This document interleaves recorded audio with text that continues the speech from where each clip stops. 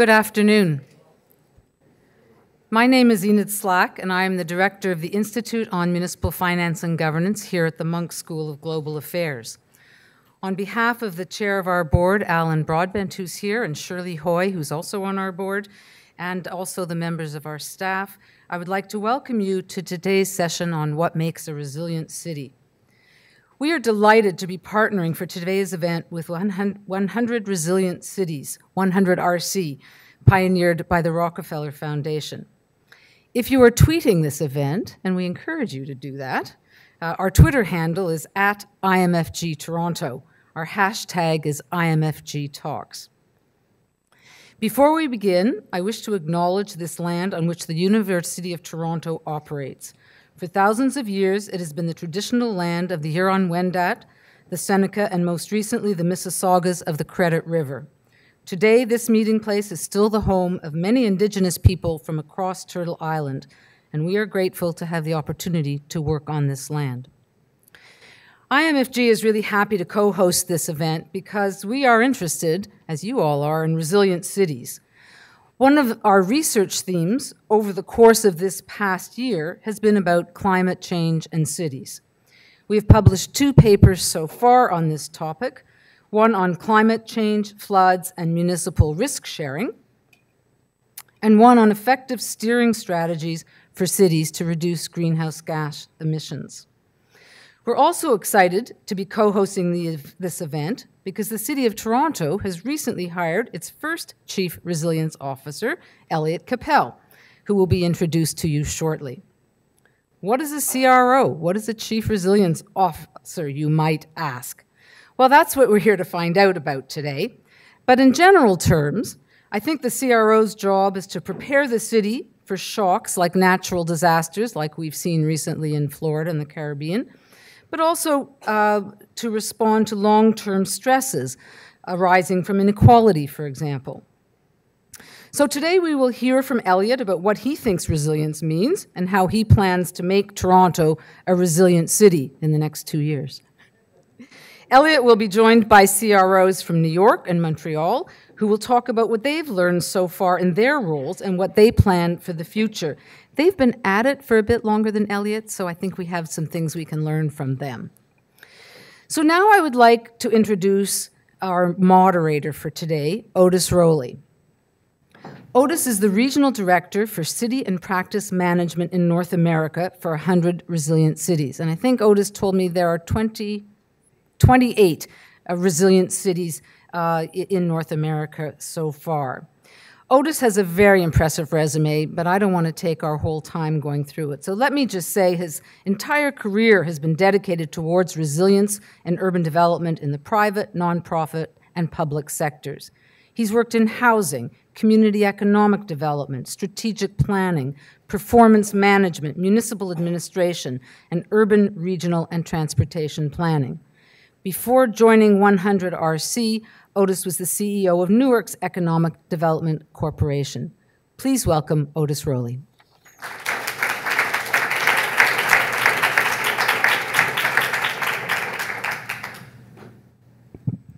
Good afternoon, everyone. Good afternoon, everyone. So I'm really honored to be here today. It is sadly only my second time in Toronto.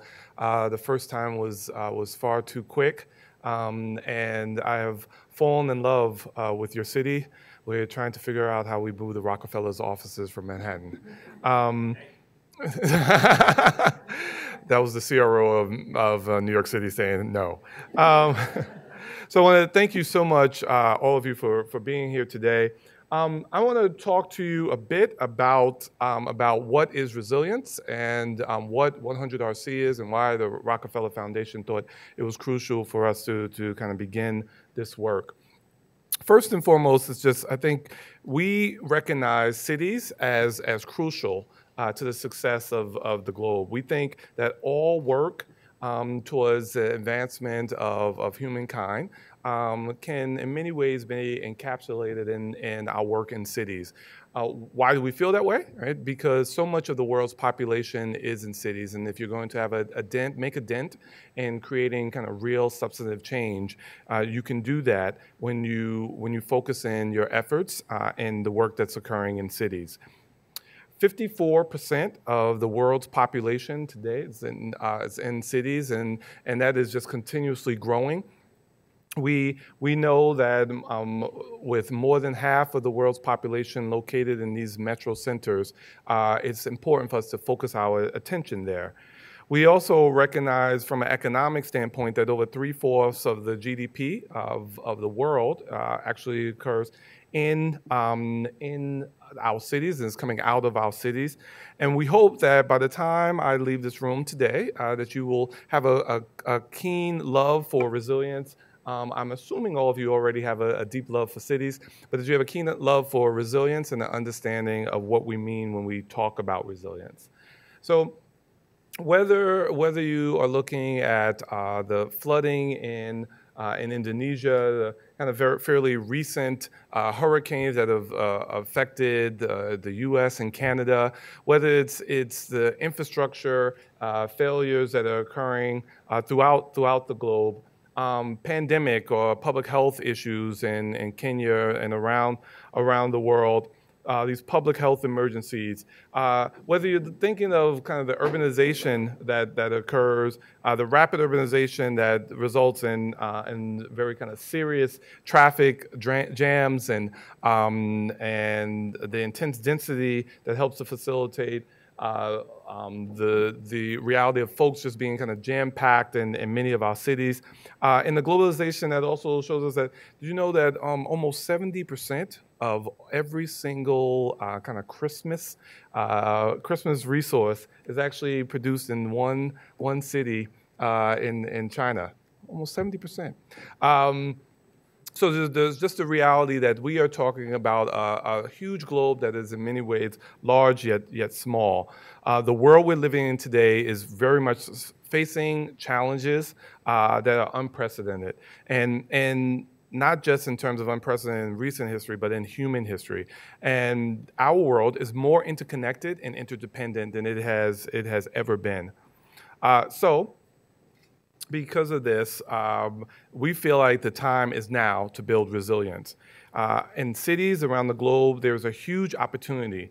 And because the cities of tomorrow, which will have more people, more infrastructure, and more challenges are being built today, with the estimates that there's a staggering 75% of urban infrastructure that will exist in 2050 doesn't even exist yet. 75%. So there's an enormous amount of power and ability for us to create substantive change now if we get it right. So planning for a dynamic future is the task at hand, and cities have the potential to be the greatest engine of prosperity and economic equality that the world has ever seen.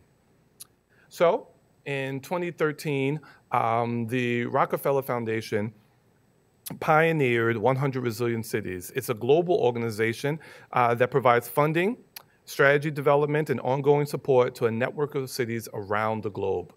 We have 100 cities. I help to lead the work in the United States and Canada. We have 4 cities in Canada and 24 in the US.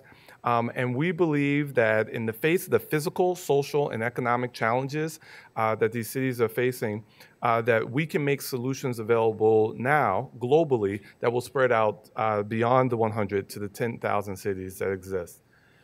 But we have a very specific definition of resilience. As I was sitting and kind of preparing for this presentation, I was listening to the crowd, and some people were talking about kind of their, they said, well, when I think about resilience, they think about their kind of personal resilience. Others were talking about it from a kind of a very environmental focus.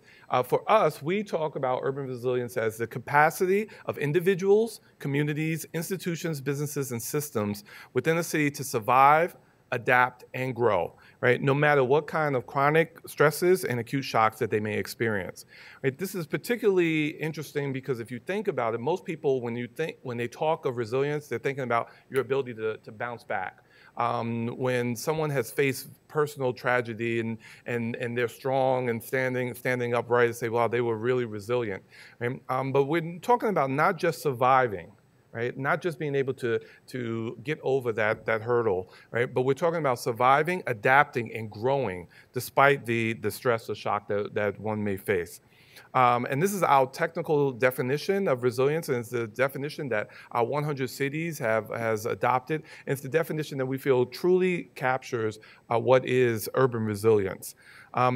So for us, you all probably have heard the term resilience in your context, but if you think of it in terms of the way I've kind of just laid it out, we are really talking about those shocks and stresses that you have to deal with and be able to adapt and grow through, right? And so for us, when we say acute shocks, we're talking about these once in a blue moon type of events, whether it's a tornado or a hurricane, as we are most recently dealing with in the U.S. and Canada, whether it's a terrorist attack. It can be a civil unrest or a riot. It is a kind of a one-time acute event that occurs within a city.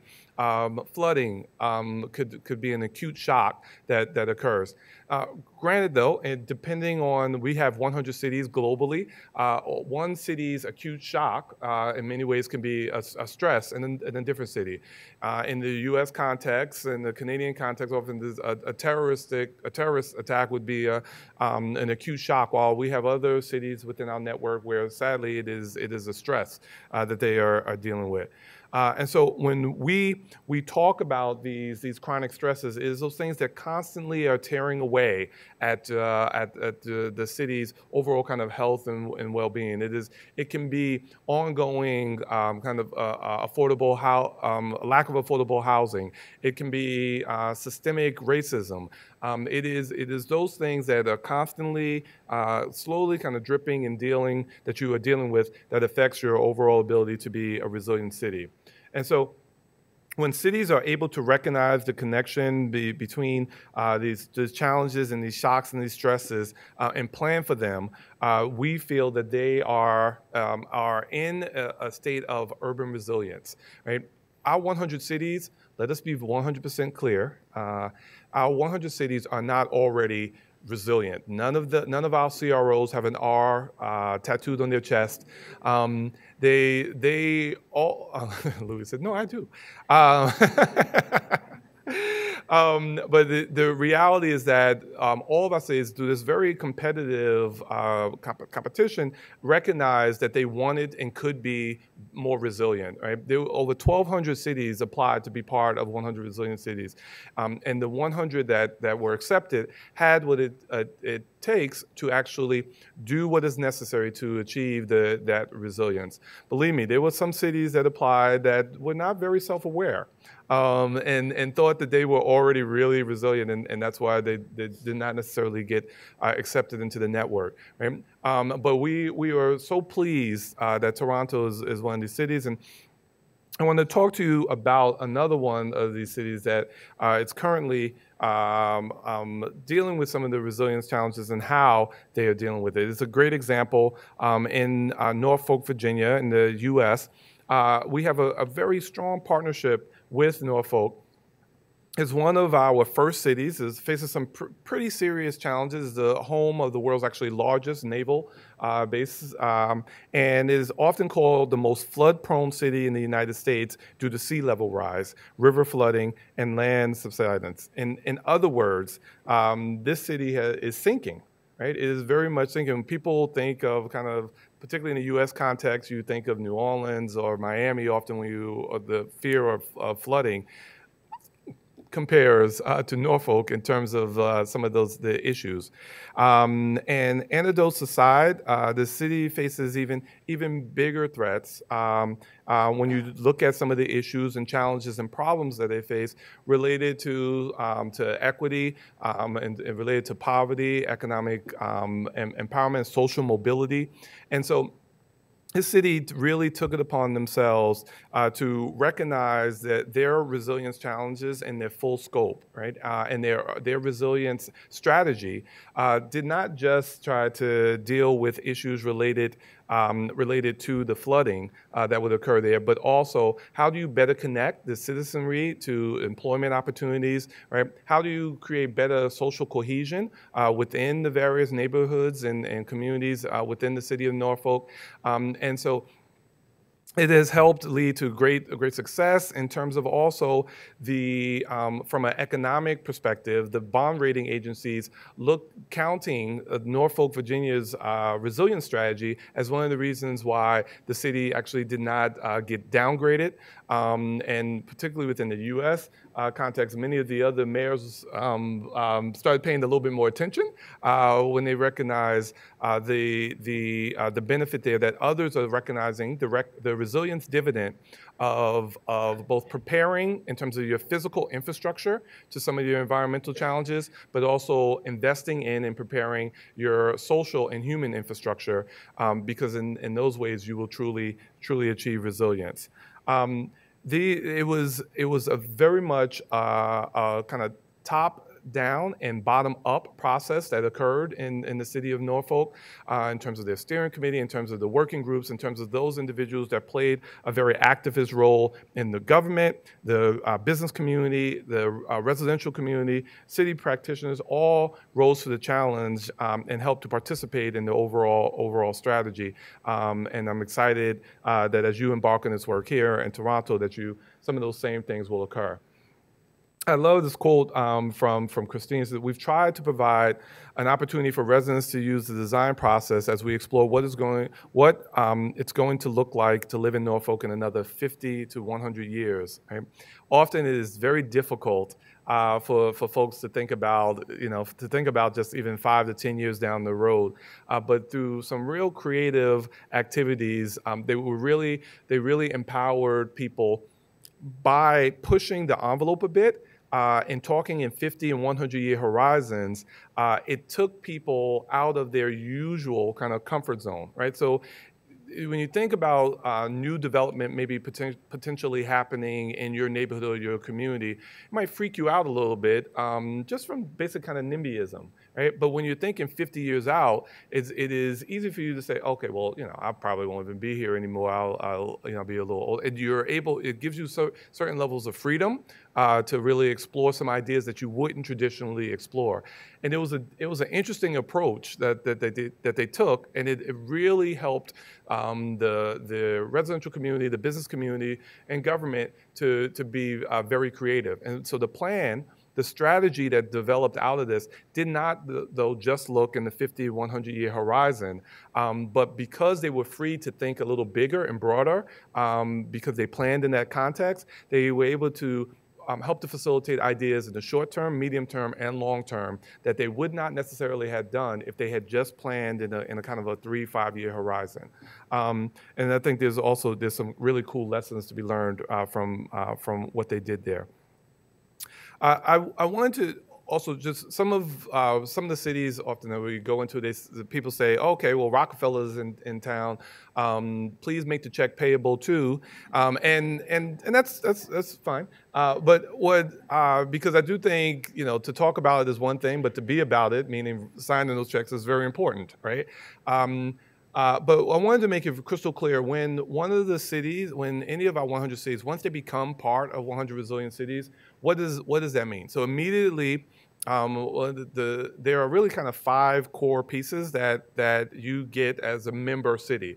One, we pay for the chief resilience officer for 2 years, right? And it's our thinking in terms of salary and benefits. It's our thinking that if we can take that headache away from the city for at least those first 2 years, that they can do the things necessary to step up, to match. In our first wave of like 33, 34 cities, that was a little tougher, and even though the cities competed for it, but the third wave, it was less tough because mayors talk to mayors, city managers talk to city managers, and there was a bit of more of a reputation. So people said, "Oh no, we know about the return on investment here." And for example, the city of Atlanta, we paid for the chief resilience officer. The city merged their resilience office and sustainability office, and hired 8 additional staff members. So now the CRO as a staff of 20 for this now broader Office of Resilience. and great, right? But in this Norfolk, which I talked about earlier, we paid for the chief resilience officer in the city, paid for the deputy resilience officer, and Christine is kicking butt and taking names, is a highly planning technical term, with the staff of 2, right? So it depends on the reality of the staff, but we do that to help to deal with that initial challenge. We also pay for the resilience strategy work to be done. Ultimately, that work is owned by the city, right? The chief resilience officer and you as their partners prepare that work, but we pay for a global partner to assist in helping to do that strategy. The platform, we have a platform of partners worth over $250 million to help you implement your strategy, right? So these are nonprofit, for-profit, academic institutions that have stepped up to be part of the solution here, and is often very helpful in our city context, where sometimes politics can be interesting, to not have to worry about procurement and some of the other issues because it comes directly out of the platform. And this is a full kind of soup to nuts. It can be economic development analysis. It can be heat wave review. It can be Microsoft that does some work around cybersecurity. All very different things depending on the shocks or stresses that you're dealing with. And we bring that to bear. Then there's the global network. Elliott now has 99, actually, 101. Because Miami came in as a metro area, and so there are 3 CROs in Miami. But he has partners that he can talk to and work with from all these different cities. And 2 members of the network are here today, right? And they learn from each other's successes, from mistakes, and we help to facilitate that network. We help to finance folks like traveling back and forth. We have a technology backbone as well to make those connections. And then we also help to pull together reports to share out our learning, not just to our network, but to the globe. And then finally, we offer within 100 Resilient Cities, actually about 100 staff members, all of which have deeply entrenched in terms of they have a deep, rich history in urban work. We're not kind of the typical program officers that sometimes you may deal with within foundations. My colleague, the associate director who leads all the Canadian work, who's here, Olivia Stenson, has a rich background in municipal service, who understands cities, I, as you've heard, have done a lot of work throughout municipalities. I've worked for 5 different mayors, and so when I talk to a CRO about an issue, I'm talking to a city manager about an issue, we can compare scars in a real way, and we can actually partner in a substantive way to try to help to achieve great resilience. And so these are the things that we bring to bear in helping our cities, but the most important part to us is around implementation. This strategy work is so important. It is so important, and your participation is so important to help to make sure that this strategy is one that reflects the true shocks and stresses of Toronto. But it does not matter if it is just a strategy that looks really cute. Right? What matters to us is implementation, and that's where the real power comes. That's where the real resources of the $4 billion last time I checked, the Rockefeller Foundation can bring to bear, and then the partnerships that we hope to facilitate with other foundations, with the private sector, and with you to help to implement the work within this city. So, with that, I want to show you a brief video, and then we're going to turn it over, and we're going to have a panel with our CROs to talk a little bit more about resilience.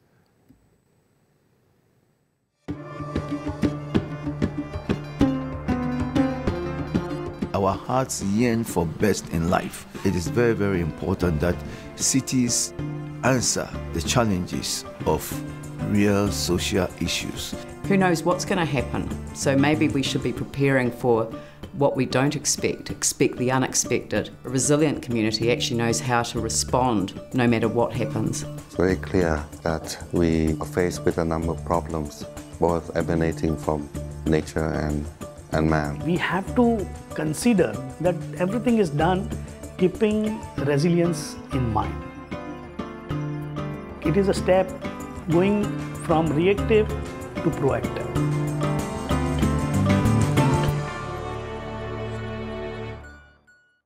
The inception of 100RC from the substantive side starts with Rockefeller's deep engagement in cities for decades. In 2013, the foundation was celebrating its centennial anniversary, and it wanted to make a big statement. And it looked around the world and it saw three major trends: urbanization, globalization, and climate change. More than 50% of the world's population, for the first time, now lives in cities. And that number is expected to grow to 70% by the year 2050. Globalization refers to the fact that what happens in one city now more and more affects what goes on in another. More and more cities are at risk to the effects of climate change. They sit in some of the most vulnerable areas, whether that's river deltas, on coastlines, or in high plains that are more impacted by drought and rainfall shortage. And so, in order to recognize both their centennial but also be responsive to these macro trends, the foundation announced 100 Resilient Cities. The four core offerings for 100 Resilient Cities: first, a Chief Resilience Officer; second, help and assistance in creating a resilience strategy; third, access to a platform of services and partners; fourth, access to a network of cities and Chief Resilience Officers. The Chief Resilience Officer is that single point of contact in a city, someone who has the trust of the city's leadership, ideally works closely with the mayor, but is also able to work throughout all the different silos of city government and throughout all the different silos of the city itself. Mais le fait que les CRO soient positionnés à un niveau hiérarchique élevé dans les organisations municipales est réellement susceptible de nous aider à conduire notre mission de la meilleure manière possible. So the first thing that a CRO does after they're hired is begin to develop a resilient strategy for their city. And the first part of undertaking that strategy is like taking a physical for the city. They need to understand what the overall resilience health is, so where they're strong and where they're weak, where they're healthy and where they're fit and where they're not. A lot of the planning processes and strategies that are developed are about the strategy itself, and then you're done. And with 100 Resilient Cities in this process, it's really about implementation. To help the cities actually solve their challenges, there will be access to a platform of services. 100 Resilient Cities platform is a funded suite of tools, services, advisory support from the leading nonprofit, academic, and corporate sector partners who have all contributed their time and resources to help our cities execute upon their resilience strategies and achieve their resilience goals. The quality of the partners that are accessible to us is really something a city like Norfolk just couldn't afford. In addition to all of the great platform resources, this is when the network actually of all of these global CROs can provide one city all of their global institutional knowledge. La oportunidad que tuvimos de encontrarnos con otros CROs, de saber que no estábamos solos, no que hacíamos parte de una red con un compromiso mayor con el mundo. The city has to believe in what they're trying to achieve. They have to identify with the risks and exposures, and then we can figure out how to complement that. We can't accomplish very much as a platform partner without the motivated city behind it. So I go back to my city, fired up, and absolutely sure that I will engage even more with my Chief Resilience Officer to put this right at the heart of what we do. We are working in 100 cities with the aspiration of sparking a resilience revolution in 10,000 cities around the world. As the 100 are built out and they are working together, they actually, we hope, will become the linchpin of a global movement around building resilience. They will represent 6 continents. They will represent a depth of understanding about what resilience means and how to build it. Cities are the future. They're both our biggest risk and our greatest hope to solve climate change, to solve sectarian conflict, to solve overpopulation, crowding, human needs issues. So that's really the long-term play for us. 100 is great, 10,000 is game-changing.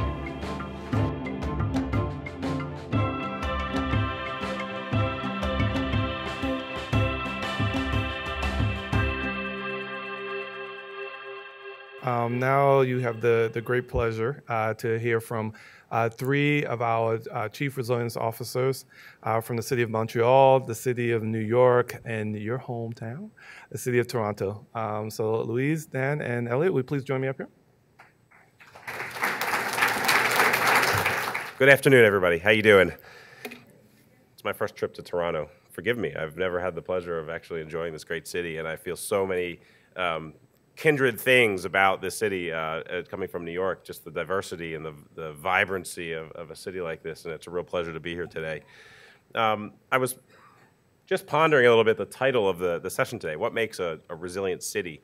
And just the sort of quick thought came into my head, just stick around a little while because enough stuff is going to happen that's going to make you need to be resilient. And I just think back over the last 20 years in New York City, we've seen massive terrorist attacks, a citywide blackout, two hurricanes, a small earthquake, a few tornadoes, an economic downturn that almost took Wall Street to its knees and had rippling ramifications all across the economic sectors in New York City.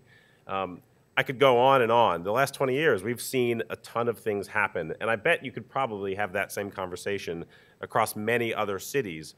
And after each one, we've been able to come back a little bit stronger, a little bit better. But I think what was maybe too common in those situations was one of those things happened. Okay, we're going to do some planning to make sure that thing never happens again. Okay, well, so then we plan for one thing, and as we've seen, the next thing is usually not the last thing through history. And Hurricane Sandy really was a major turning point for us in our resilience journey as a city. We're almost approaching the 5th anniversary of Hurricane Sandy at this point on October 29th this year. And when Hurricane Sandy hit, it was the worst natural disaster we've ever faced in New York City. 44 lives were lost, $19 billion in damages and lost economic activity. It was devastating. Our subways were out for weeks because they were flooded with seawater. We're still repairing tunnels across the city because of that. We lost thousands of homes. We're still in the process of elevating and rebuilding and acquiring homes all across the city. Just to talk about the enormity of what Sandy was is almost hard if you didn't go through it, which is probably common in many disasters.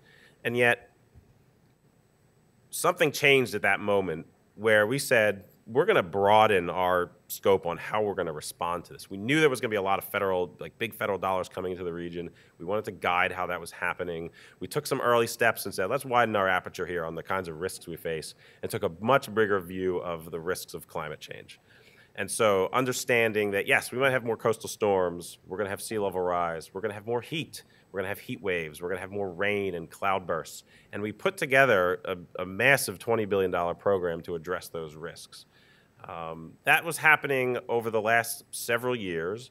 And then we hit a break point about 18 months after that storm hit, where the de Blasio administration came into office with a new focus on equity and really bridging the economic divide in New York City and addressing our inequality crisis, and needed to start thinking about strategic planning for all that. And so the Sandy piece is happening, and we're broadening our view on climate change, and we're investing.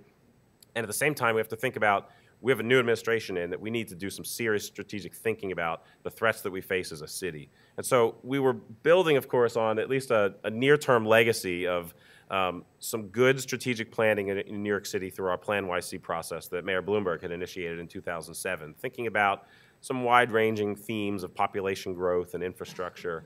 And even in the first couple of months of the administration, we had been starting to put out plans on housing and workforce development, and we had instituted a municipal ID program, ID NYC, to bring more New Yorkers into the services that we provide as a city. A number of things were happening. But our partnership with 100 Resilient Cities started right around that moment, when we were thinking about, we need to develop a strategic plan for the threats that face us and for what we want to do as an administration. And so this partnership became a grounding place for us to have this strategic conversation, to think about our city's resilience and what sort of city we want to build over the next several decades. So we immediately started talking to New Yorkers, and we went out, phone polling, we did community board meetings, elected official engagement, the whole thing, where we were out talking to thousands and thousands of New Yorkers to talk about what's important to you, what's interesting in your community, what's a threat in your community, what are the challenges that you face as a New Yorker in your day-to-day life. We also engaged every single city agency in this process of developing our resilience strategy. 70 agencies came to the table, some with pre-baked plans that were great, some that saw an opportunity to develop some brand new thinking and to bring it into a structure. And all of that really coalesced for us into a few major challenges that really helped define how we wanted to move forward and the types of things we wanted to put forward to build a more resilient city. But let me walk through these challenges that we came upon. One is we are continuing to be a growing city. We are at when we released our plan, we had 8.4 million New Yorkers, and we're projecting that by 2040, we were going to have 9 million New Yorkers in New York City. And you can imagine that's a lot of great things come with growth, right? The economic activity and the construction and just having more vibrancy and more people, but it also comes with lots of strains that you need to invest in more housing. You need to make sure you have affordable housing. Transportation infrastructure needs to be upgraded. There need to be more jobs. There needs to be more opportunity for everybody to make that work. It's a major theme and a major challenge that came across.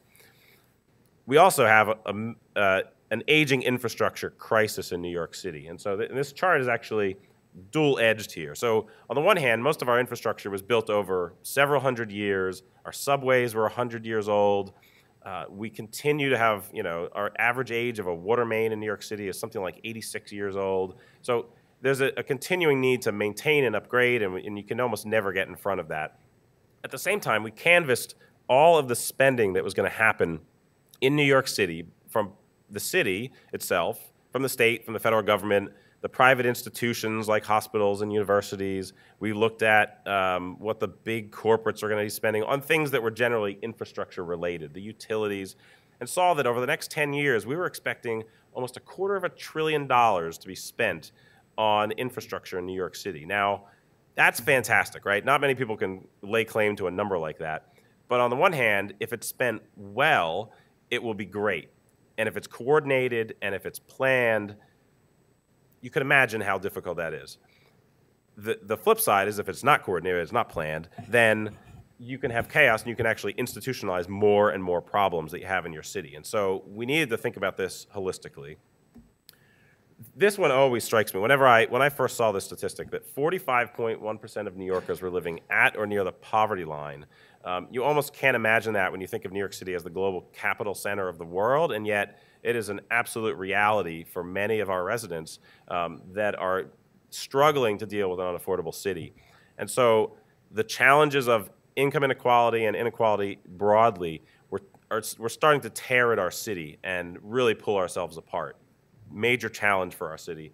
And then the last one, which of course was bringing back to that lesson of Hurricane Sandy and this need to think about how climate change is going to affect us and the types of storms that we've seen just in the last 2 weeks, what we saw in Sandy, we know that climate change is making them worse.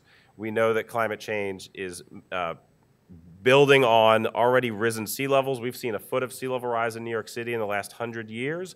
We're projecting that may be as much as 2.5 feet more by the 2050s.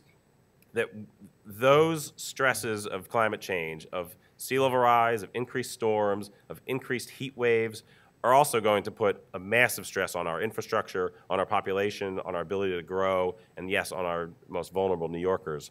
And so all of that together became the sort of the rallying cries for us, thinking about what we needed to do as a city and how we needed to build the New York City of the future. And so a little over 2 years ago at this point, we released our plan, our resilience strategy. It was the first resilience strategy in the network to be released. One New York, the plan for a strong and just city, or what we shorten as One NYC. And it was released at a key sort of moment in time that we were also releasing our 10-year capital plan. So we were directing our spending, which was aligned with the plan. But at the end of that 10-year capital plan, we were going to hit a milestone in 2025 of the 400th anniversary of New York City. So the things that we do now are really helping define what the 5th century of New York City looks like. And so we recognize that historic moment, and the decisions we're making now are really going to help continue to build the future in New York City and making sure that our plan commits to the goals and initiatives to get that done. And the plan itself fits across 4 major themes. Yes, we're a growing city, and with that meant that we needed to make some big commitments on job growth, on transit infrastructure investments, and we've since made billions of dollars of investment in our transportation network, and in affordable housing. And so in our growing city, and the theme of that vision is really about how do we manage growth in a smart way to make sure that we're connecting job growth and housing and transit in a way that reduces commute times and improves quality of life.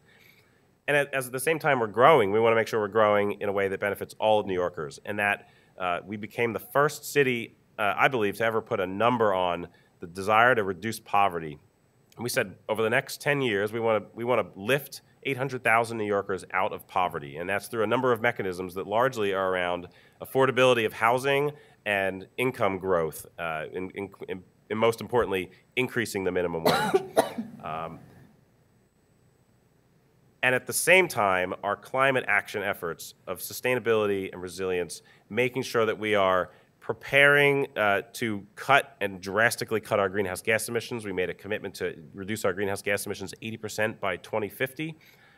We want to have cleaner air, cleaner water in New York City, and we want to be ready for the shocks and stresses that are coming from climate change. So all of this really fits into the themes of One NYC, and of course we've been at this for a little over 2.5 years, and we have the pleasure of having a local law that says we have to report on our progress every year. And so every April, we're releasing a progress report. In the most recent 2016, and we've since done the 2017, we have hit some major milestones on the delivery of this program. And having that plan and making major commitments that have initiatives, that have metrics, have an ability to track them, really promote accountability to delivering on them. And we've financed over 60,000 affordable units on the way to 200,000 over 10 years.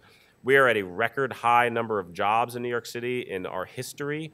And at the same time, we were successful in fighting for that change to the minimum wage to lift New Yorkers out of poverty. And of that 800,000 New Yorkers target over 10 years, we can credibly say that we've helped lift 280,000 New Yorkers out of poverty with those measures alone. And down this list, we continue to see that the value of setting targets, holding ourselves accountable, and it mobilizes the government to deliver results as we continue to move forward. And I wanted to highlight just a couple interesting key projects that have come out of the program, and three projects that really help define the resilience dividend for us in New York City. One is the Rockaway Boardwalk. This was a boardwalk that was a largely wooden structure that was damaged and destroyed in New York City during Hurricane Sandy. We've since, and with federal help, we've replaced the boardwalk. Great, but that wouldn't have been alone enough. We made sure that we built it with better, stronger materials. We elevated it out of the floodplain, and we integrated it into our coastal protections on the Rockaways that really did not exist before Hurricane Sandy. So now we have a 5.5-mile day in, day out amenity for the 100,000 residents of the Rockaway Peninsula. At the same time, when it's needed to be a protective structure, it is helping protect them against floods of the kind that Hurricane Sandy threw at us. Marrying those two ideas together, that we can invest in protective infrastructure and at the same time improve our communities, became really important to us. Another one was really widening the lens on the risk we faced, as I mentioned. And we've, just in the last several months, put forward an over $100 million heat mitigation program, because we know heat kills more New Yorkers than any other natural hazard every year. And by targeting and using data to identify the most heat vulnerable neighborhoods, we've been able to systematically plant trees, coat roofs, install green infrastructure, all programs that were happening, but we've been targeting them in the most heat vulnerable neighborhoods that have the most heat vulnerable residents.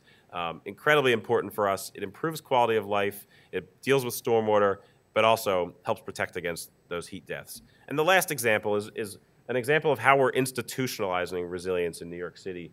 And all the lessons and all the projects that we've been developing after Hurricane Sandy have come into guidance so that we can bring all those lessons learned into our entire capital program. We have got to stop thinking about projects as, I'm going to do a resiliency project or a resilience project here, but I've got all my other projects over here. We need to be continuing to bring resilience as a lens into everything we do. Every time we make a capital investment decision in a road, in a drainage network, in a school, we have to be able to bring those lessons to bear to make sure that we are continually bringing up our investments to build a better and more resilient city. So I was just hoping to give hopefully this was brief, a little overview of the kinds of things we're thinking about in New York City and how the partnership with 100 Resilient Cities has enabled us to achieve these resilience dividends. And I'll be happy to turn it over to Louise at this point. So thank you very much.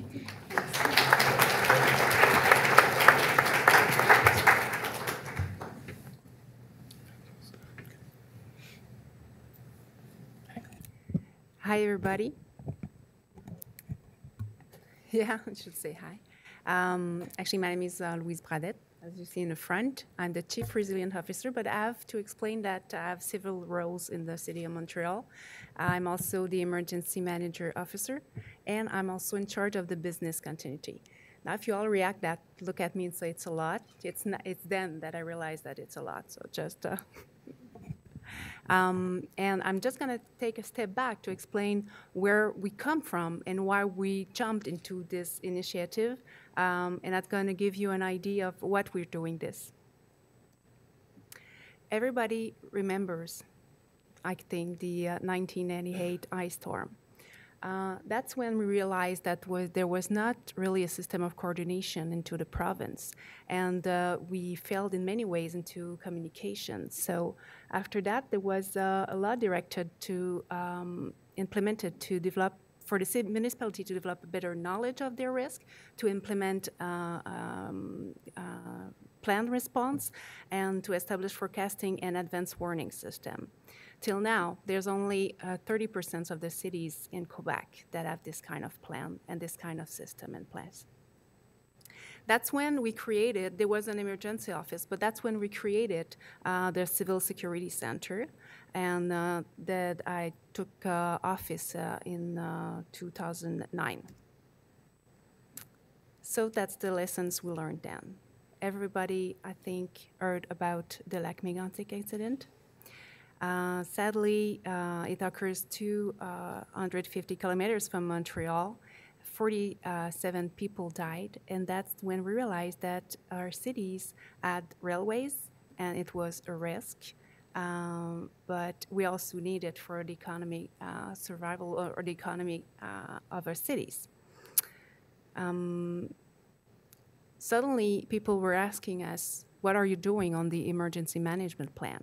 And that's why we started to say it's not an emergency response that we need.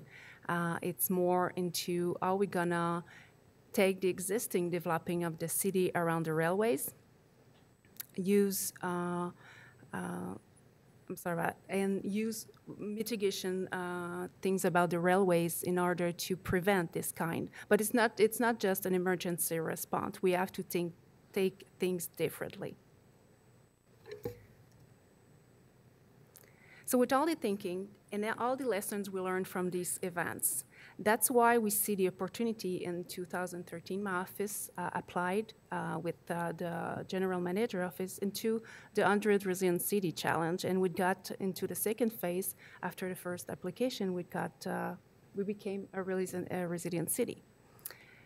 Actually, no. And actually, I didn't really, when I reacted, it was not about saying that we're resilient. It's about the tattoo that react. We said every CRO got a tattoo. That's how I react. So in January 2016, then we had the workshop. We brought all together 100 stakeholders and to discuss what should be, what was the vision. And also, of course, because I'm the emergency manager, everybody that was around the table had a perspective and a limited definition of resilience from the emergency management point of view. And that's how we become to enlarge the conversation, I would say. And then we created the Resilience Office. For us, it's not something that we just want to develop. For any city, it cannot be something that you develop just over a partnership, a great partnership, for 2 years. It's something that you have to institutionalize if you want it to keep to stay in your city. So we created the office. We took the grant from the 100RC. I'm already a permanent in the cities, and we are 2 people to accompany me into the development of the strategy. So of course, our mandate is to better prepare Montrealers in the city to cope with disturbance, integrate resilient thinking. But I would say it's not about a paper. It's not about a strategy. It's about how we can make things change. So my team at the Civil Protection Office will take care of all the shocks you see there. They have planned to face that. What we will, and it's look a lot like things you could face in Toronto. Natural shocks like floods, extreme weather events, and earthquake. And actually, it's something that most citizens in Montreal don't even know that they are on earthquake area, that it's a risk in our area. Technological, industrial risk, transportation of hazardous goods, material incident, and critical infrastructure, biological virus pandemic, social terrorism. So we are prepared with plans, but we realize and we collaborate with a large amount of people to get prepared for that. But realize that there was not enough people around the table.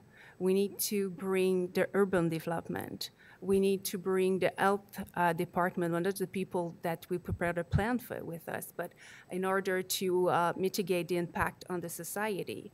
We need all levels of government around us in the conversation, and it's the development of the strategy is helping us doing that. So in June, it's September 216, we had 4, with the results we got from the first workshop, we created 4 stakeholder committees about diversity and social equity, urban infrastructure and public utilities, prosperity and innovation, and quality of living environment, in order to go deeper into the conversation and kind of step back from the conversation just on the emergency management point of view. We also engage conversation with our citizens. We had a survey, and usually when we put a survey online and we try to have a feedback, we will have about 400, 500 answers. Just remember that Montreal is 1.9 million. This time we got 1,600, which was a great success. But we realized that it was a communication and education challenge also. So people will misunderstand resilience. Actually, we got some people were looking more onto the psychological definition of it, but realized that they were misunderstanding resilience for resignation. And we had to engage conversation with them and explain, and that was an opportunity to talk with them. Actually, we engaged conversation and explain what was urban resilience and what we were looking to do and what they could do in the same way. So in September, through the summer, we did the validation of work by the steering committee, which it's like a top of stakeholders, directors from the city, but most importantly from inside the city, which they are, I would say, criticizing. Anyway, they're giving feedback on the work. And we do that all summer. But most importantly, we sit back with everybody to be sure that we had common interest and to build on it. So we just didn't want people just say, I'll be a part of this, but not really getting engaged and not having real action into place. So we sit with everybody one by one, me and the 2 girls that are working with me on the strategy, just to be sure that we really connect on something and it will have real results. So this fall, we are developing the action plan. And I know that Elliott is really wants to have my strategy in my action plans. It's at the end, but in French, there's a trick. So he's going to have to do some effort. because we are at the point where we need to show results, and we need to show real concrete possibilities of what it could give. And during all the development, we also had another event, which you, I think, believe just ended a few weeks or a few months ago here. We had the flooding. And while all this conversation that took place during the year and a half or so that I'm in place as the CRO, all the work, it's the first time that now I realized that, okay, this is showing results. So while I was doing the coordination of the event, I had to put in place the establishment phase. And I'd contact, spontaneously, the economic development called me and say, okay, this is not a municipal responsibility, but we want to put a new program with everything we've been discussing in the last few weeks. We want to try a program to help the really local people and make sure that the little business are surviving. And I was really tired. Like I put like a month into a month of work, and just receiving that call and say, okay, this is working. And this could work on the long term, and that's why we're doing this. So we put that in place, and it's going to be something that's going to stay in the strategy at the end. That's something that's going to stay in the city for the future. So also when I went to see the mayor at the end of the event, just to make my report, he said, Louise, just be sure. Actually, he doesn't call me Louise anymore. He calls me Resilience. I used to be Louise. He introduced me as Resilience. I guess it's about the 3 jobs, I believe. He said, Louise, just be sure that while we're doing the thinking about the strategy, just be sure that your report is going to be a resilience one. That is not just be about the operation and the usual suspects, I will say. That people really see that we show them that we are moving and that we are changing things. It must be because I was tired, but I had a tear coming up when he told me that. So the lessons we are learning and we learn, and that's why I tried to step back and show you all these events. You have, as a CRO, you have to take advantage of all the opportunities. Sadly, it becomes, again, with an event, but you have to show when something happened that things could be done differently in order that one day we're going to have enough mitigation action in place that I'm sorry, my English can be chaotic. Just buckle up because it's going to make sense by the end. Thank you. Just to make sure that we just won't be facing event anymore, that we could prevent and reduce really all together, and not just with the fire and the police department, but just as a city, a whole city. You have, again, to have a large and inclusive stakeholder engagement. It might be, you are guys in a rough place, actually, because you have to engage people, but you have an ID, but you don't really know where you're going to land, but you have to engage them. But this conversation you're having are really important, and the connection point you're gonna create, and then the shared interest. It's the main thing about this thing. And I'm sorry if I say the strategy is the paper. It's what you develop. It's really important, but still, it's a paper. It's what you got to develop while doing it. You need to, of course, engage everybody into the city, but it has to be horizontal and transversal. And we also learned the strength of the 100RC network. Every city have different share experience, and it's great to be able to call any of the CROs and be able to learn from them. And actually, I might gonna get back to that at the end, but there's something coming up with the Canadian cities. Calgary and Vancouver are also a part of the network.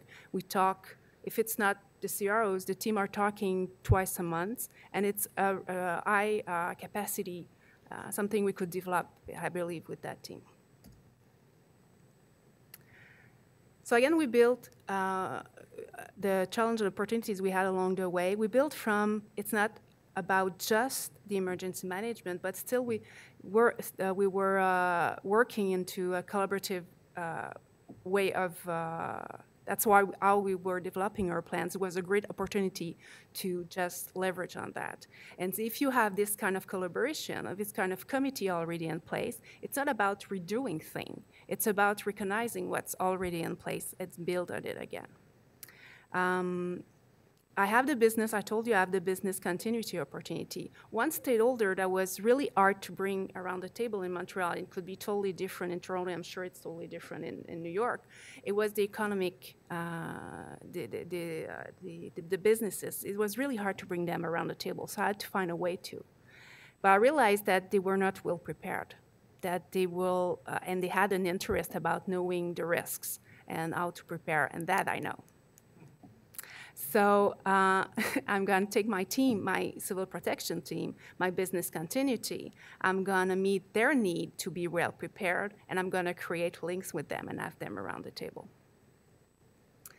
Again, there's thousands, I keep saying, like, initiatives are popping up in Montreal right now, so it's crazy. Like, I turn around and it's something, so we need to have a better overview and create a better overview, but we need to create a common ground to work on. So we're going to work with the people from the Climate Change Adaptation Plan. It was just released. They have 1,000 actions, so they need help.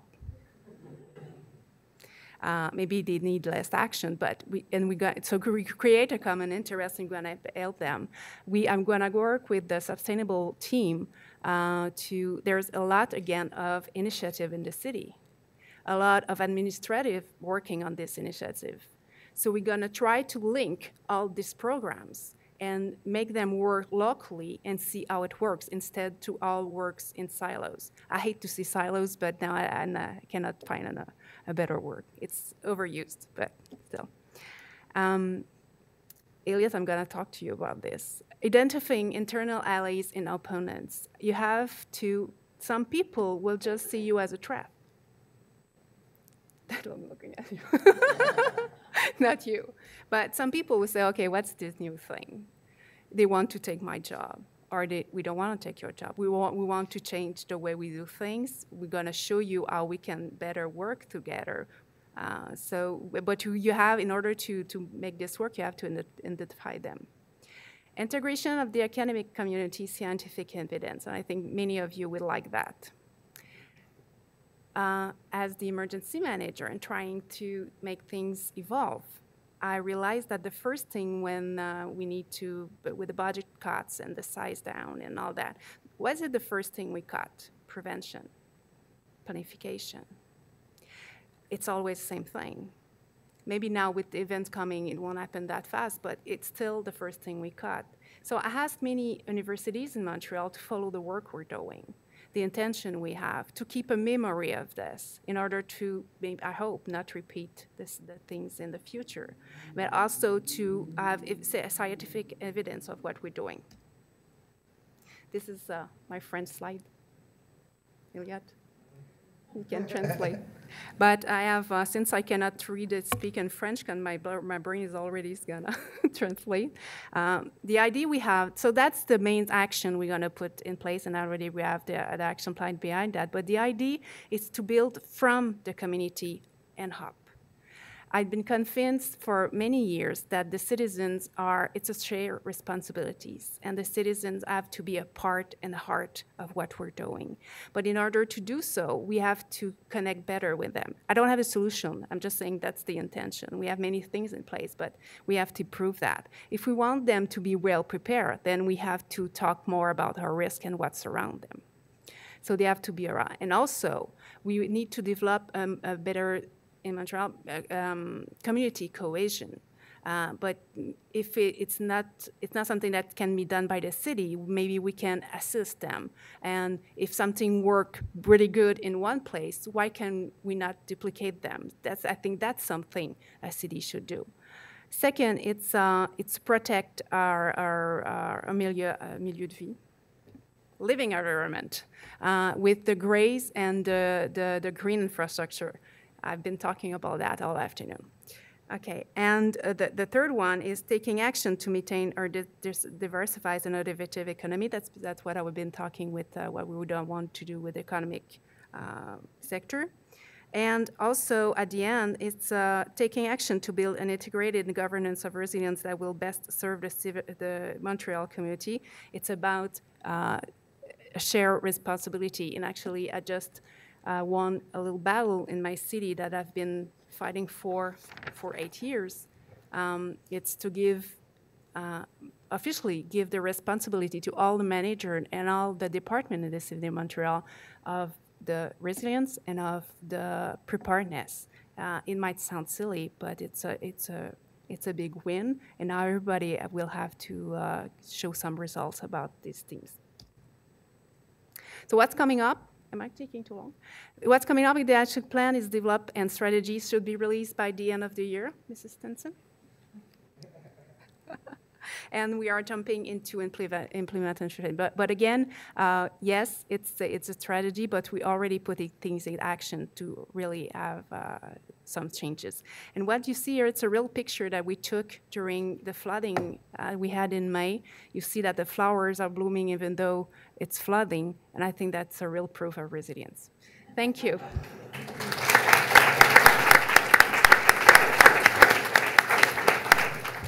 Hi, thanks everybody for coming. Thank you, Otis, Dan, and Louise for traveling to be with us here today. I also want to thank Olivia, Anna Maria, and Stuart, who are here, who are part of our resilience team to help pull this together, and Enid, Selena, and everyone else on IMFG for putting this on. I want to start today with a story, and it's a story about a hurricane, and this isn't Irma or something else, right? These are pictures from Toronto of Hurricane Hazel, which hit in 1954, killed more than 80 people, and caused hundreds of millions of dollars of damage. You can see here, roads, infrastructure, houses inundated.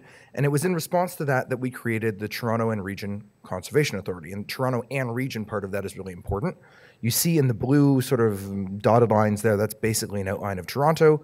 And we sit within a watershed which extends beyond our borders, like the Mimico, Don Valley, Etobicoke rivers. We have to coordinate with our neighbors. TRCA was created because the individual municipalities were not the right size for managing river flooding. And I have a little quote there that I like from their website about interaction with nature. But I learned something recently. It's that the Conservation Authority system actually wasn't created in response to Hurricane Hazel. It was created nearly 10 years before. And for that decade, a bunch of environmentalists were agitating for flood protection. All of those measures were rejected, essentially. And it wasn't until after Hurricane Hazel that we amalgamated those bodies together, gave them some real power, did things like expropriate land, and didn't build back in floodplains. And so I take a couple of things from this that I want us to keep in mind. The first is that we can actually reform the way that we govern our environment with nature. We can do it here. The second is that obviously in the past we have ignored that fact and made those changes after the storm. And the third is just, as you've seen from the other presentations that we've had here today, we have an opportunity to move now ahead of the storm, whatever the storm may be. And so just to put in context, you've heard from New York, who are 2 years on, heard from Montreal, who are at about the strategy development phase. We're at this infancy, this preliminary resilience phase. And I want to share with you 4 or 5 of the tools that we've been kind of looking at, some of the results, and then maybe look a bit ahead, right? So the first thing that we've been doing is speaking with a lot of people. These numbers pale in comparison to Montreal and New York, but we're just getting started. Hundreds of people, all the divisions, all the clusters at City Hall, most of the divisions, other orders of government, such as our colleagues at the province, some of whom are here today, other cities, and of course we've learned tons from the network. One of the things that we got from the network is this. We do something called jurisdictional scanning in public policy. That's looking at what other jurisdictions are doing, right? And I stole this data from Sydney that basically ranked 33 world economies, and they said, okay, there are 7 of them that because of their economic might and regional influence are in the top table. London, New York, Paris, etc. We're going to put those aside. And then they said, this is not Toronto, right? Sydney said that we are in the top contenders, right? 10 cities that are contending for that top table. And I found this group, particularly our Anglophone colleagues plus Amsterdam, as a useful sort of comparison group as we went through things. And the first thing that has to be said, amongst that group, we're doing great. We are awesome. The quality of life here in particular, this is one of the best places to live in the world. That's why I moved back here. But Toronto is changing. With the exception of the greater Sydney area, the greater Toronto area is the fastest growing population center of its kind in the world. This is the greater area, okay? Let's zoom in on Toronto for a second, the city. What you see here are the high-rise buildings. Those are buildings like, 150 meters above, proposed, approved, or under construction in Toronto versus our peers, okay? It's astonishing, right? This doesn't even include things like Waterfront Toronto, the Bentway, Rail Deck, Transit City. What we're doing here in terms of the scale of changes to our built environment is actually, it's unique, right? What's happening here is unique. And it's happening everywhere, right? This is a slide which shows basically new projects and other things around the city. It's happening everywhere. It's particularly happening downtown, and we're really looking forward to the work coming out of city planning, led by the outgoing chief planner, Jennifer Keesmaat, on a new plan for the downtown core because it is intensifying so rapidly. We also know that the climate is changing. This data is a bit dated. It's from the city of Toronto 2011, but it's still relevant. It shows basically we're getting hotter, we're getting wetter, and we're getting wilder, right? And by wilder, we mean a greater intensity and frequency of extreme events. So you probably know all of that already. Let's combine those two trends for a second, urbanization and climate change.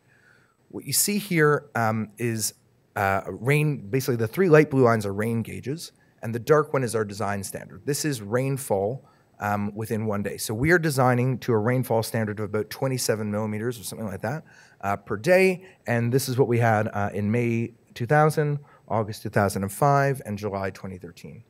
And I put this up here not to say that we should change all the design codes right away, although that there is some work going on federally and provincially on that.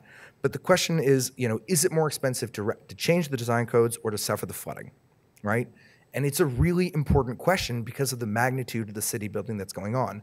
And I've cherry-picked this example from flooding, but it could be zoning, it could be our capital projects, it could be the city services we deliver. And I think this is really, it's a central question. Is the city that we're building appropriate for the city that we're going to live in, for the environment that we're going to live in? And I'm just going to show one example of a city where I think we can all recognize that it wasn't done as well as it could. Obviously, these are pictures from Houston. People building in floodplains, zoning permits not in compliance, paving over wetlands.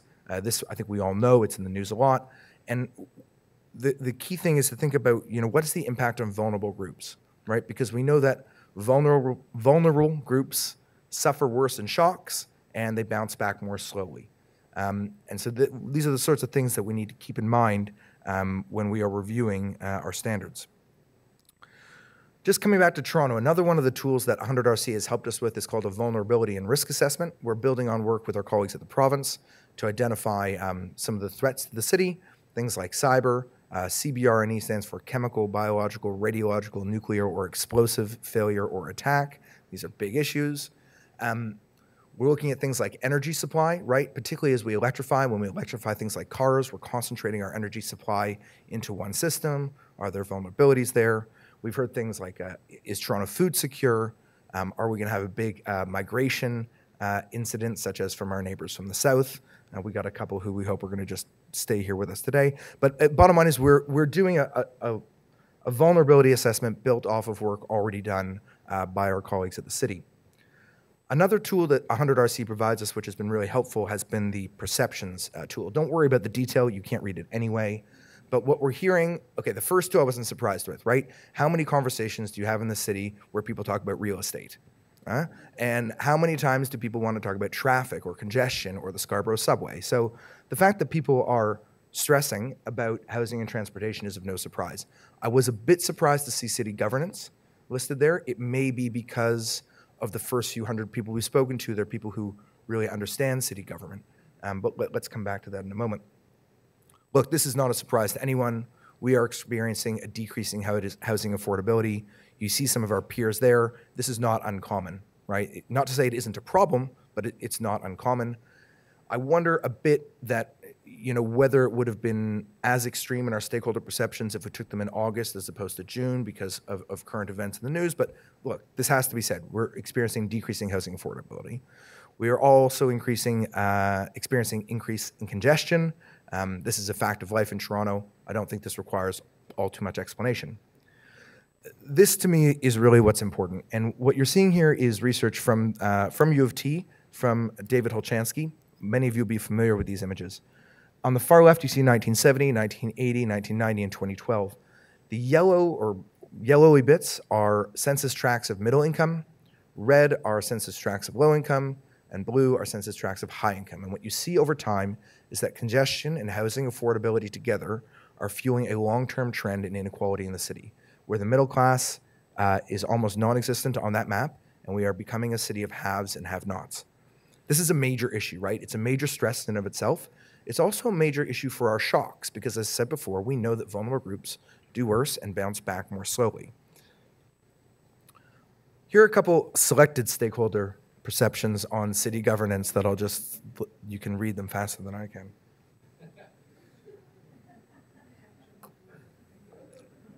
Right, and you know what we're seeing here is basically that people, I guess a lot of these are insiders, but people nonetheless are pretty pessimistic, and they're pessimistic for a reason, okay?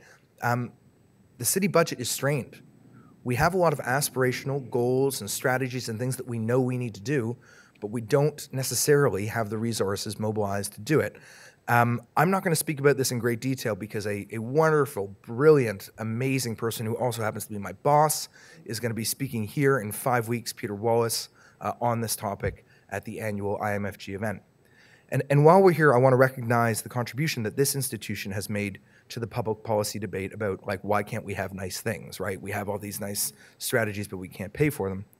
One of the things that I've really taken away diving into IMFG's work over the last 10 years has been this idea that Toronto is too big, yet too small, right? The city of Toronto, as it was created in 1998, for example, is not big enough to address the watershed issues. That's why we still have TRCA, which I mentioned earlier, as a separate institution. In some ways, we're too big because in that development planning review I showed earlier, we break down development into 4 areas in the city. Transportation services also breaks down into areas in the city. So there's a tension that we experience there, and I think we need to keep that in mind.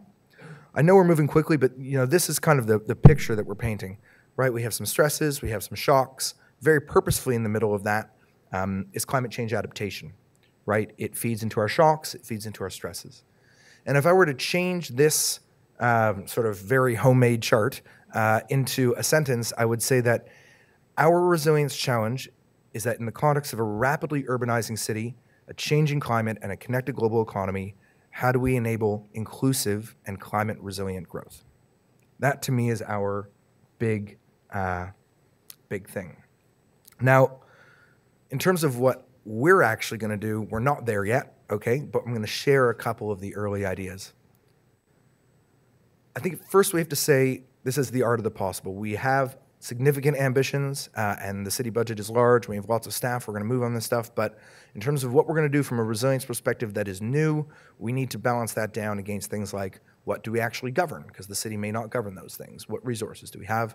And what's already going on? Because this is a pretty wild policy context. And again, 100RC has helped us with this, with what's called an actions inventory. This is a bit of a homemade graphic also, but it just shows there's a lot going on, right? Even at the top line, you have things like the poverty reduction strategy, the official plan, the long-term fiscal plan. And in each area, you have just a lot of work that's already happening. I want to point out, for example, we have a new chief transformation officer who started the same time as I, who's helping to modernize the city system. You have the Civic Innovation Office, which launched on Tuesday, which again is another approach at modernizing government. One of the things that I've found in this actions inventory, which is interesting, is that we have a bit of a gap under the climate change area. We have Transform TO, which is Toronto's mitigation plan. And there are several co-benefits in that space for adaptation.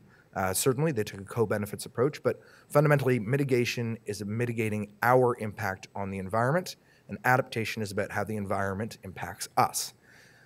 Any work that we do in adaptation needs to mesh, obviously, with Transform TO. It was unanimously approved by Council. It is our mitigation plan, but compared to our peer cities, we really don't have the same building blocks in place. So what I've done here is just taken the known activities. I'm not saying that Sydney or Washington aren't doing enough, but looking at what other cities are doing, we know that they're doing certain things like neighborhood level adaptation planning, citywide planning, and so on. And I'm just, in the next few slides, going to talk a little bit about what that might mean for us if we did those things. The first thing is mainstreaming. And mainstreaming probably sounds like a bit of a policy wonk term, but it's a real thing. It really is what enables us to apply a resilience lens into the city divisions and departments. So I've put up here, the planning cycle for an asset, right? You plan, you design, you pay for it, you procure it, then you deliver it and you evaluate. And just, very quickly with my colleagues at the city, it was pretty easy for us to plug in a few ideas of where we could immediately, integrate into mainstream, I should say, into land use planning, into standards, into procurement, or into evaluation. So this is mainstreaming, it's a real thing, and I think we should do it. Neighborhood level resilience. This is a chart also from U of T, from the Center for the Resilience of Critical Infrastructure, I think is what that stands for, from Alexander Hay. Basically, without going into too much detail, you go along your normal life, then an incident happens, you drop to the bottom, and there are 3 steps: reaction, response, and recovery. And when it comes to reaction, we know that in a large-scale event, the public service can't be everywhere at once. That's just not going to happen. Neighborhoods and businesses are the first line of defense. And again, as we know, we need to focus on the vulnerable neighborhoods because they're the ones who do the worst in shocks, and they recover more slowly. The nice thing about neighborhood resilience is also it's a good thing to do day to day, addressing the stresses of the city. I'm going to dive into one example in a bit of detail because I think it's required to really understand what neighborhood resilience means. In Toronto, we have 1,200 apartment towers that are made of concrete that were built before 1984, after 1945, that are higher than 8 stories. That's a lot, right? It houses, by a sort of a rough count, about 600,000 people, and by my count, about a third of those are what we would define as vulnerable populations. And I want to just give a bit of contrast, right? The top picture is what you see, an artist rendering from the Mirvish Village redevelopment. That's at Bathurst and Bloor. And what you see are buildings that are close together. There's retail at grade. Nature is integrated into the building. And then what you see at the bottom are the apartment towers that we built a long time ago, which are far away from each other, right? And you can't see it, but there is no retail at grade. And partly there's no retail at grade because we zoned them such that they couldn't have it. We zoned them as residential, and we mandated that they have a certain number of parking spaces, even though the people living in these towers now may not have cars. And there's been a recent change. It sounds like a really small thing, but it's called the Residential Apartment Commercial Zoning, RAC zoning, which I think is a huge deal for these communities because what it enables us to do is put non-residential uses like retail stores, community hubs in the buildings, and just think about like a blizzard, right? Or not even a blizzard because that's a big shock. Think about winter. Right? Or even a day like today that we have, or if we have 44-degree days in summer. If Mrs. Shaw in apartment 2411 needs to get her prescription filled, where does she go, right? If we need a cooling center, where do we go? If we need daycare, for example, we have to leave these towers. And I think this is a huge opportunity to work with the residents in those neighborhoods to create jobs in the neighborhoods such that the neighborhoods themselves can run, again, small-scale non-residential uses. So this is, I realize that's a bit of a detailed example, but I think it draws out what we mean by neighborhood resilience. Going back to this clever chart, let's look at the recovery side, right? We haven't had, thankfully, a hurricane like Hazel in 70 some odd years. And so we don't really have that recovery capacity, like an Office of Recovery, like what New York has, right? What we do have right now is, I have to say, it's a modest-sized emergency for the city, right? It was flooding on the island. And I say modest because within the context of the economy or the population, the island, isn't the biggest part of either one of those, but the island is symbolically important to us, right? People do live there, and that matters, and we care about it, right? The island is of major significance. We sat with the mayor a couple of hours ago, and he was talking about the island. He was there this morning. It's important, and this is a great test bed for us because it's a contained place. The city actually owns the property. It's a park. So it's a great opportunity for us to apply resilience thinking in the context of recovery and start to build that capacity, which we may need to deploy at another time. City-level resilience plan. This is definitely something that we're going to do. I think we call it a resilience strategy. Look, resilience requires a whole-of-government approach because we have to work across the city. But again, think back to the TRCA example. It requires a whole-of-government's approach, right? We have to work with the agencies, boards, and corporations. We have to work with our neighboring municipalities. For example, Amazon, we want to bring them here. So suddenly we're going to work with our neighboring municipalities. And of course, we have to work with the province. It's essential. And so this really enables us to apply a resilience lens across the spectrum of what we do. I really liked what LA's adaptation plan did, because they used climate change adaptation to look at housing, transportation, and equity, right, which were the three stresses that we know that we have here. So I think there's a lot to learn from the network and from our peers. Just as I'm coming to the conclusion, I think, again, this is what is emerging, certainly in my head, as our resilience challenge. It's about the massive opportunity that we have in growth, making sure that our growth is inclusive and climate resilient. I have to admit, like I said, we're just getting started. We don't have all the answers, and we need to hear more. We need to hear more from everybody here. We have more people to speak with, so please participate in our survey, connect with us online, and we have a number of upcoming events, including at the Canadian Urban Institute, which we will build on the work that we've done here today. So let me just once again say thank you to our guests for coming and visiting us. We really, really appreciate it. We hope you come back and you stay longer, and thank you to Enid and the staff at IMFG for having us here today.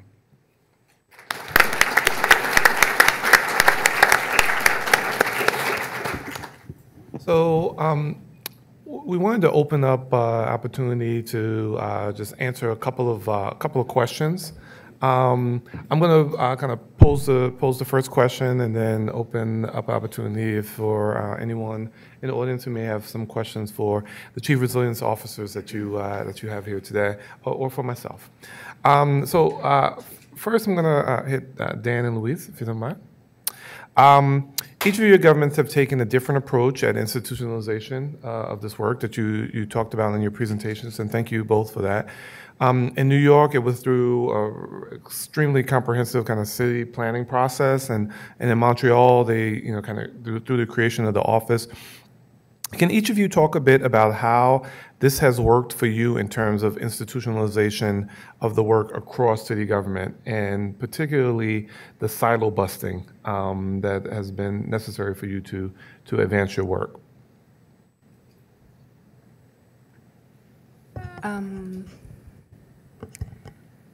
I believe the model we put in place in Montreal did help, because it was someone from within the city, and someone from outside the city would have been seen differently. So again, as I explained in my presentation, being able to count on the collaboration we established before and all the partnership we had a count on, that was really facilitating. Although we had to meet with a lot of internal services and explain really our role, and again, be able to reassure them that it was not a question of coordination, yes, but not taking their place, but working differently. But I would say also this model that we've put in place for the implementation and for the first phase, and we're already talking about it, could not last in the future. So it will have to change at some point, and we are already talking about it with General Manager. I think I missed something in the last part of your question, though. Just how are you, how is the way that you've been institutionalized, how has it enabled you to best kind of push through the work in the various departments? Well, being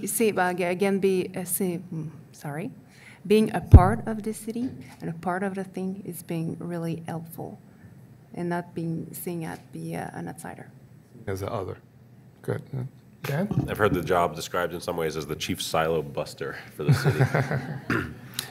There's a couple points, I guess, to make around how New York City has thought about institutionalizing this work. And you can imagine, I think, the point that Elliott made around that cities do lots of plans, and lots of plans sit on shelves and develop dust. The things that we did after this plan, and when working with 100 Resilient Cities and with all the agencies and having top-down buy-in on what we were doing, allowed us to put in place a couple things after the plan was released and continue a few things that we used in the development of the plan.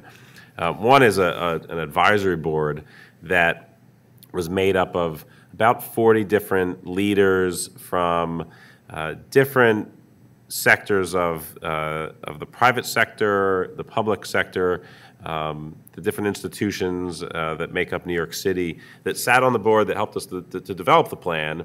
And we meet with them generally maybe 2 or 3 times a year, and engage them on the different questions that we're still grappling with or the programs we're developing. And in some cases, they've organized on their own small subcommittees to explore a particular topic. And so there's been a way to institutionalize the engagement that we have with with our outside stakeholders, which is really helpful.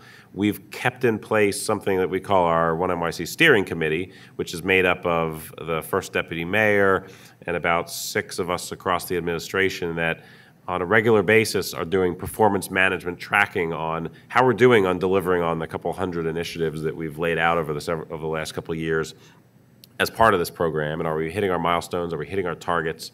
And it's regular engagement. So it's not just we developed a 10-year plan, okay, come see me in 10 years and we'll see if we got it done. We're actively doing performance management to track against milestones. We're monitoring the indicators that we've laid out to see, are we going in the right direction, are we going in the wrong direction? Well, then let's see what we have to do to fix that.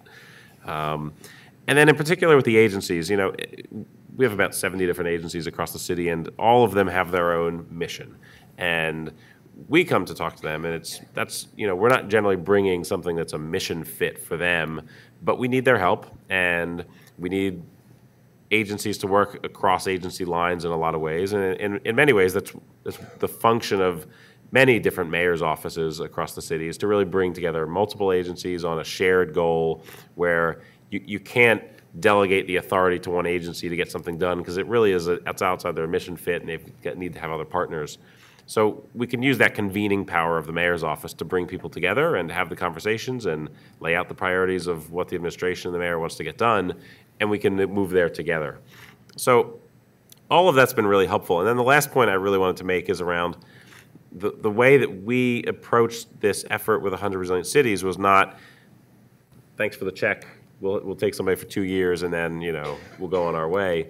We really found a way to redeploy existing teams. And in our case, it was our sustainability office, our resiliency office that had formed after Hurricane Sandy, and portions of our mayor's office of operations that come together regularly and work on this effort, where you could probably point to about teams of, you know, nearly 100 different people that on a regular basis are thinking about things in terms of 1NYC, because that's the mission of what we have to do. It didn't mean we created 100 new positions out of thin air to develop our resilience strategy and to implement it.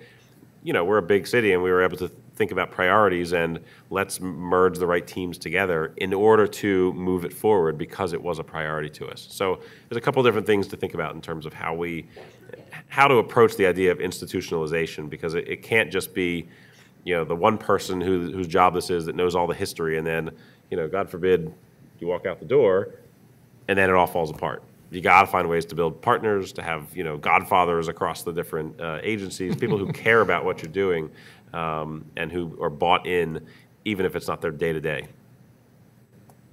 Well, part of building resilience is really about trying to face some of the unpopular challenges that are difficult usually for a city to confront. We have in the city of Boston, their resilience strategy kind of took on head-on some of the issues of racial inequity with great courage and in a very kind of comprehensive way. In New York, in your strategy, you've spoken boldly and bravely, I think, in terms of around equity issues in ways that city governments in the past just shied away from because it's allergic to. Right, yeah. Hives and sneezing, and so my next question is to our newest members is to the family. Is just around as you look at Toronto, and I mean, to not just saying it because I'm here, but it's an awesome city, right? The list of firsts is up there, but there are also obviously some challenges that can be tough. What are some of the ways you want to take on the work of those more difficult issues and to elevate your challenges and create a sense of urgency and political will that will be needed to advance the work? Yes. You know, I think it's really early to think about what, you know, we would be putting the cart before the horse to say, this is what we're going to do, but there are definitely a couple of areas that we we can't avoid thinking about, right? I had a chance to flip through the first 100 responses to our survey. About 70 of them use the word diversity or inclusion or something like that as a major strength in the city. So I think we have to ask ourselves, what is it about diversity as a strength is important to us? How do we foster that? Are we doing anything to foster that? Does it just happen because we're Canadian and nice or something? So I think that's a core question. And to be completely fair, my question is more about the how. You're thinking around the how as opposed to the what, right? Because it's too early necessarily to pick the what, but just around the how. Yeah. So I think diversity is a key issue, right? How, I don't know what exactly we're going to do. We have to ask the question. And as I said before, climate change adaptation is really core to the agenda here. I mean, flooding is the thing that's on everybody's mind. When we did the announcement that we were starting this process, we did it at the island to emphasize, that flooding was a core part of this mandate. And I think it's something that that feeds into the broader question of climate change adaptation. And just to recap, when it is less about when I say the how versus the what, I don't mean the how are you going to become resilient, right? Because this is an ongoing process. I mean the how are you going to begin to try to address some of those challenges and elevate some of those challenges. So you raised the issue of diversity and climate change, right? And those are some of the what's, right? How would you what are some of the methodologies that you think might be helpful, particularly that you may have seen from some of the other cities, to elevate some of those issues and to get people where they may be uncomfortable to begin to address some of those issues? I mean, it's interesting. I think one of the questions that people often have is like, what is resilience? Right, and one of the things that we bump up against a lot is this old wine in new bottles? Like, is this just another 2-year thing that the city's taking on, and so on? And I think the first thing we need to do is communicate effectively, right? And we have to say, like, yes, this is a 2-year thing, so we need to show results within 2 years, but it sits within our 10-year vision of what resilience is, and this is what we think a resilient city is. So that communication, I think, is really important. One thing I also sort of have stumbled on myself, sort of my own personal failings within the first few months, and indeed in any job that I've ever done, is that you can move as fast as you want, but you might just end up alone somewhere, right? It's important, particularly in a city like Toronto where there's so much going on already, you have to bring people along with you, right? And that doesn't come by saying, oh, we have this empirical analysis that says this is exactly what we need to do. It's about building a broad basis of support. Louise touched on it in her lessons. And I think just to touch on both of those things in terms of building support and communication, being part of the 100 Resilient Cities Network is such a massive opportunity because it gives us a lot of those tools to help communicate and to also show to some of our allies or our not allies the successes that we've had in other cities. This is a cool, to use once again a planning term, this is a cool opportunity where you have someone whose strategy has already been produced, someone's strategy who's about to be produced, and someone who's just starting the strategy work. I'm curious, particularly from Dan and Louise, what is the one thing that you would say that you wish you had known then that you know now that you would tell Elliott as you're embarking in the strategy work, if you want this stuff implemented, if you want to be successful, you should do this or you should not do this? Sleep is overrated. I think you are on solid ground in saying that you need to build partnerships, right? There's no way that this happens in a vacuum, and there's no way that it happens even in the vacuum of just city government. You've got to get it out to the key stakeholders, the key business leaders. People need to see value in what is happening for themselves, even on their own terms, to be able to provide support for what you're doing and bringing to the entire city. I put some in my presentation that was at your intention, but actually, two other things. When we need to talk more to our citizens and try find better ways to enter in contact with them. Although if you do that, you're gonna invite the most influential people, and you might not have a good portrait of your city when you do that. I remember having the first steering committee or the first stakeholders committee, and I choose all the right committees and participants and schools, and I realized that my room was all white, almost all French. And that's not Montreal. Well, for part it's Montreal, but it's not the real portrait of Montreal.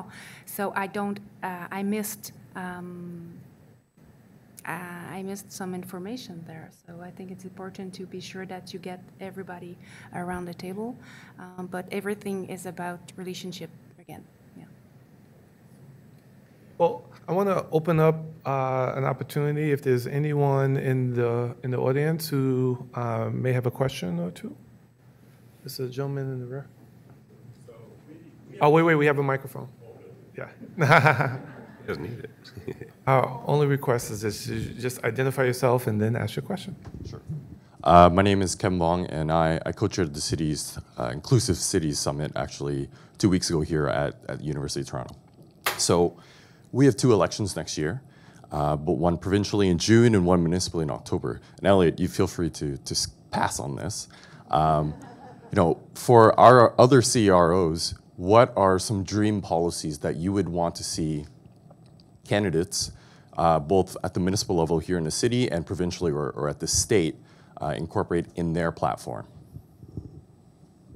Well, having resilience as on the political program would be a great thing first. And actually, the elections are coming in 2 months in Quebec, so it's a challenge. Yeah, that would be a great thing. But an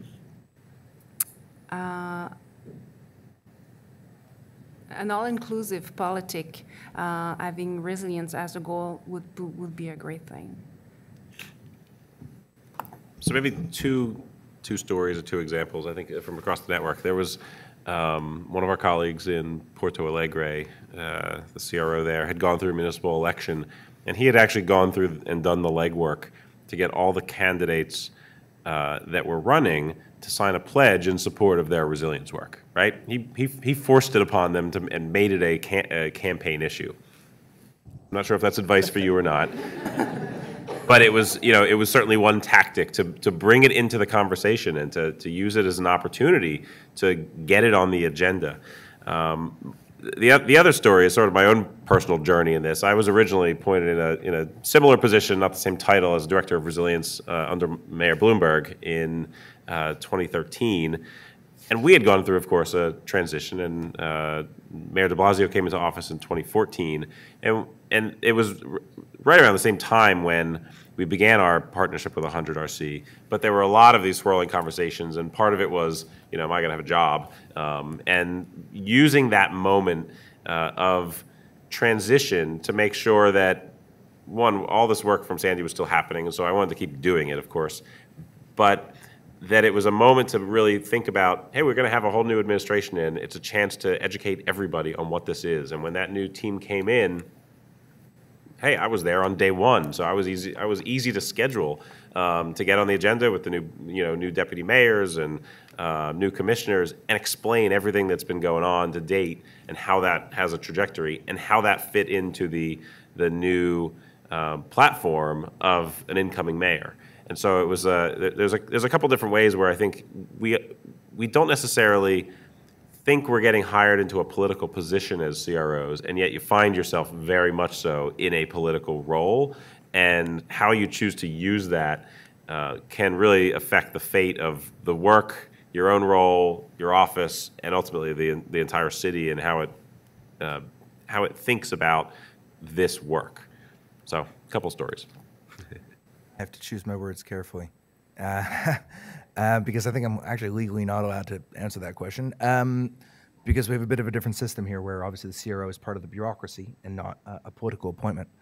I'm just going to answer it in a roundabout way that rather than discussing the details of the elections, which inconveniently bisect my 2 years. I use the term ahead of the storm, and I use it because we had a strategy called Ahead of the Storm in Toronto in 2008. It was a climate change adaptation strategy. I think we could have done more than what was in that, but then something happened a couple years later, and that strategy never really came fully to fruition. And I think that the real aim here is to institutionalize resilience within the bureaucracy, right? And within our partners at other orders of government, and obviously in the business and philanthropic communities, because that will outlast any potential political change.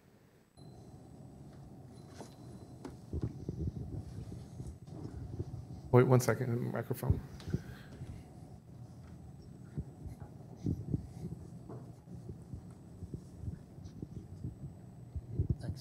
Izzy Lyon, I used to work for the provincial government.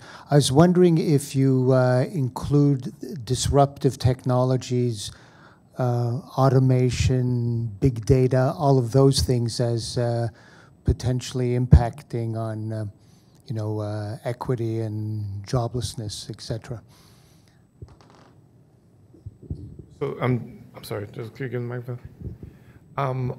Are you asking the question in terms of their role in creating a stress, or their role in the potential implementation of a strategy to deal with stresses and shocks? Well, I see all of these things as a looming threat, a looming major change to how things get done, to income inequality, all kinds of things.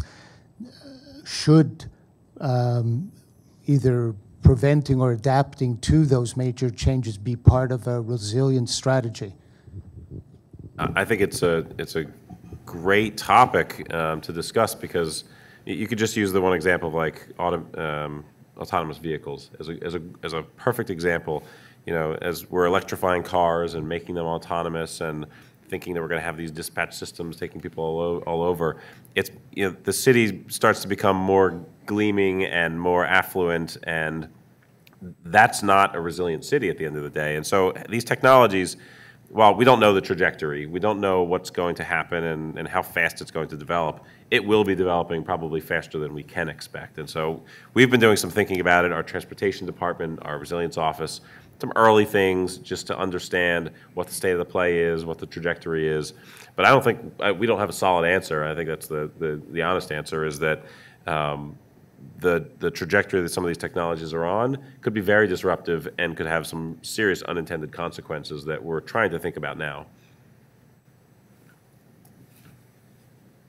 I will say in our case that it will be part of the discussion, as we are putting a lot of money into rebuilding our infrastructures. There's a lot of congestion and traffic in Montreal going on, so this is a topic we're gonna cover. We don't, again, as New York, we don't have a solid answer, but it's a conversation that we're gonna start. And just want to revisit the theme that I brought up earlier. I mean, when it comes to things like drones, right? One potential thing, the city of Toronto may have a drone strategy, but ultimately they will be regulated by the province. And it reinforces the fact that we need to work very closely with our friends at Queen's Park to ensure that with these disruptive technologies, as with climate change or anything else, that we're moving sort of in lockstep as much as we can with the other orders of government. Hi there, my name's Cappell. I work in community health. Question for all of you, but particularly Daniel. Daniel, how much further back would New York's resiliency planning have been had Superstorm Sandy not occurred? And do you have advice for cities that are doing this kind of planning in the hopes that they don't have to experience something similar in order to focus their attention? Yeah, I like that question a lot, because I think it's across the network, the resilience strategies for cities that have a either very recent shock or a very well-known shock, it focuses a lot of the attention and gives some structure, of course, but sometimes you can overemphasize that threat. Versus cities that have not necessarily had the big, front page disaster. The challenge they face is that it's so wide-ranging. It's like you could be talking about any number of threats, and it's hard to balance them of which ones are actually more likely, more threatening, which ones are the low likelihood, high consequence events that you may need to put some effort into, even if they're quite unlikely to happen, versus the threats that are, you're going to have them every 10 years or every 30 years or every day. And so I think about like New Orleans, clear focus of their strategy. San Francisco had a clear earthquake focus on their strategy. We certainly had a big Sandy and ultimately climate focus in ours as well. Not that it's to the exclusion of anything else, but I think each of the cities has had a focus. The challenge, and maybe flooding becomes that, and maybe adaptation becomes that here, but it's helpful to do the sort of just blue sky scenario planning. What are the other things that are out there? What are the things that somebody might call you crazy for even talking about right now? Is it a solar flare, or is it, the potential for a whole sector of the economy to go under that no one sees coming because of technological change? You have to talk about those and figure out, do you want to include that? Do you want to think about those things? And how are they really going to impact your city? But thinking about everything in that sort of, what's the likelihood and what's the consequence, and dealing with risk, which is a big part of what this is about. Well, you had the opportunity today to hear a little bit about resilience at a global level from your home city of Toronto, Montreal, and from New York. And I want to thank the CROs for making time available to share. And I want to turn it back over to Dr. Slack to close us out. Thank you, everyone.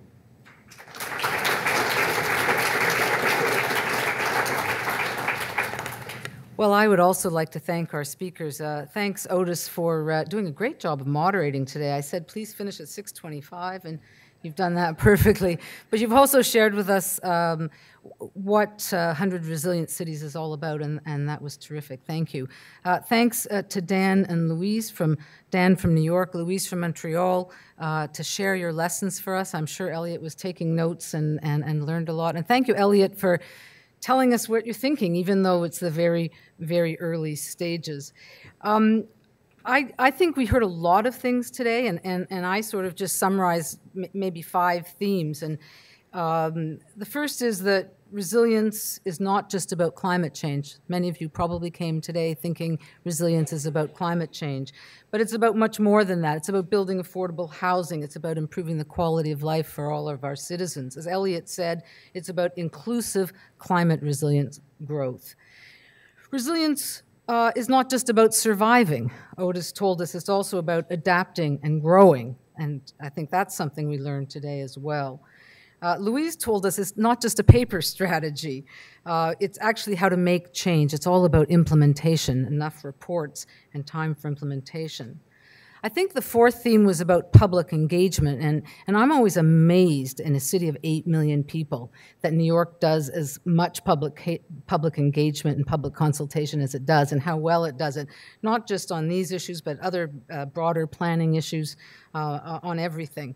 And Dan told us about public engagement, but also about the importance of building partnerships. And lastly, everyone stressed that this is not a 2-year project. This is about institutionalizing across the city government the notion of resilience, working towards resilience. We did talk about silo busting, didn't we?